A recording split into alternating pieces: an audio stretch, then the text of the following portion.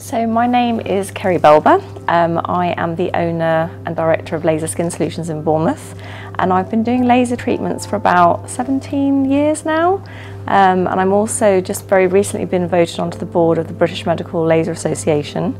So I'm now representing the vast majority of laser and IPL users in the UK who use it in aesthetic and cosmetic applications. So because I have sort of about, I think, 12 or 13 different lasers on 2 different platforms, I do a vast sort of array of different treatments, anything from laser hair removal to tattoo removal, but I also specialise in skin rejuvenation.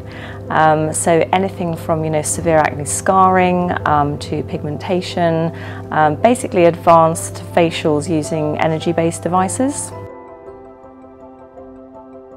So from Lynton, I have the Lynton Lumina. I also have the Focus Dual, which is HIFU, and so that's high intensity focus ultrasound and RF microneedling. And I also have a ruby laser as well from them. So we have obviously our website, but as opposed to Yellow Pages, which is where my clients used to come from 17 years ago, they now come via social media, Facebook, Instagram, and sometimes YouTube as well.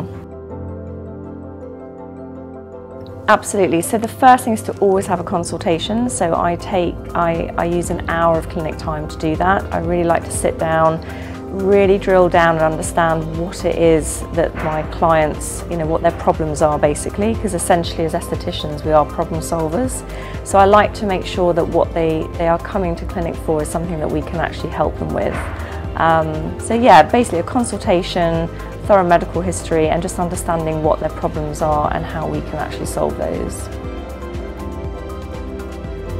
So I literally wouldn't have my business today if it wasn't for Lynton Lasers. That very first cup of coffee I had with John Exley back in 2004, I think it is now, is literally why I'm sitting here today and why I've been talking at the Lynton workshop, because the results you get from the Lynton Lumina are just phenomenal.